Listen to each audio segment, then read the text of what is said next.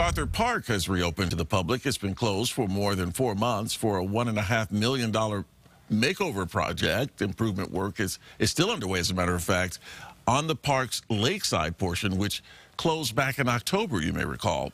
The work included tree trimming, planting, adding new sod and irrigation, new lighting, a repaved parking lot and walkways, as well as painting and a bunch of other stuff.